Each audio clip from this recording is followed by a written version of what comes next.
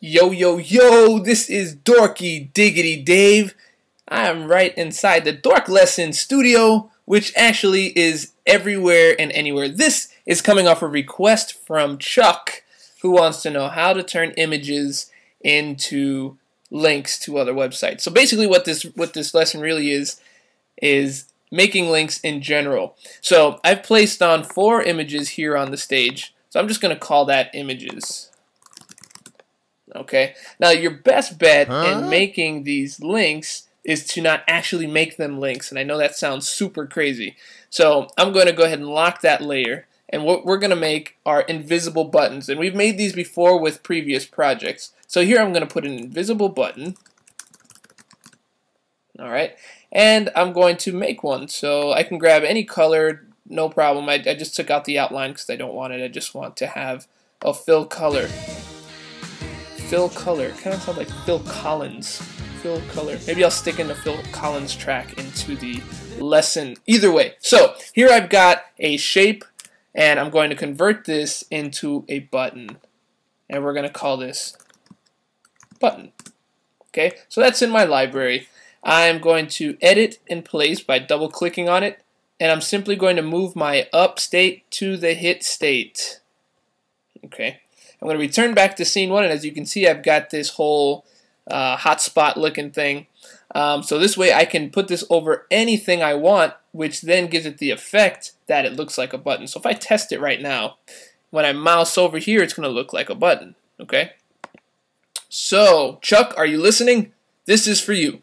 So we want to make sure that we have an instance name. So I'm just going to call this B1 because I have button 1, and this will be B2, B3, B4. Okay. So I'm just going to alt drag this over so that I have one here. Okay, and we can make it a little smaller because Thor is a little bit smaller there. I'm going to change the instance name to B2.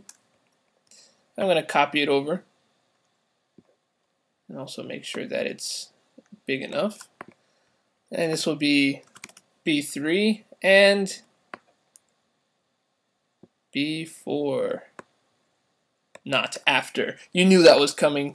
Don't even act surprised. Okay, so we've got our 4 buttons here. So the next thing we want to do is make the code. So I'm going to make a new layer. This is going to be actions.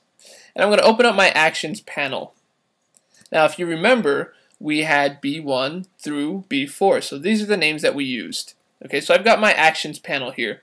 So first thing I'm going to do is I'm going to say b1.add event listener. Okay, this is listening for an event from the mouse, so it's going to be a mouse event dot click. Okay, because we want to click and then send it over. And the function that we're going to use is b1 click handler. Okay, now that doesn't exist yet. We have to make it. So down here I'm going to make a function b1 click handler. Okay, and it's going to be listening out for a mouse event.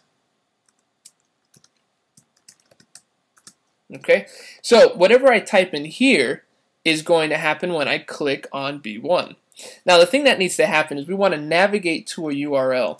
So we're going to navigate to URL. Wow, that's so awesome that they named it the same thing that you need to do, isn't it? Okay, so we've got navigate to URL, and inside there, they're looking for a request. Now, before in ActionScript 2, you would just kind of pop in an address inside of the get URL, and that's not how this one works. You need to create a new request. Now, you can either do that as a variable, or you can do it on the fly. I find it easier to do it on the fly. So in here, we're going to say new URL request.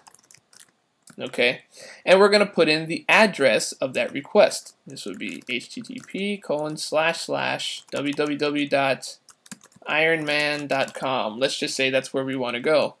Okay, so that is your new URL request. Now, inside of navigate to URL, you notice that I still have my open parentheses. I've closed one for the URL request, but I still have the navigate to URL open. So I need to close that off.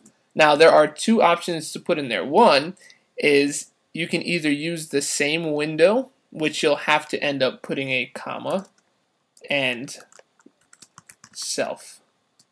Okay, and that would mean that you're going to use the same window, the same browser window.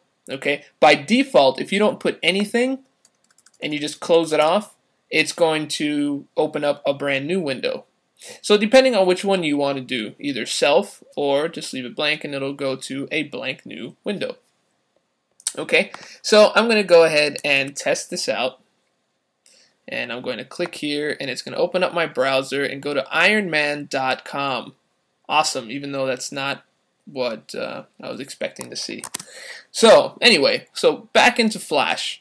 So we're here. So the next thing you want to do is you want to make sure that B2 now has a function. Now, I didn't teach you guys switch statements or how to kind of toss everything in there and only use one function. But to make it easy, you can just copy it and paste and change everything that says B1 to B2. So B1 to B2, B1 to B2. And since that's Thor on the second one, we're going to say www.thor.com. And we'll try that one out. Oh, forgot to close it. Here we go. So I'm going to test that. And you have Iron Man, which you saw. And I click here, it's going to go to Thor.com. Which, surprisingly, that's not what I thought I'd see either. But either way, so you could see that that is how you create buttons over images and make the images look like they're linking to other websites. So Chuck, I hope you were listening. I hope you were watching. I hope this helps you out. Tell your friends about dorklessons.com. And remember, becoming a dork is just a few lessons away.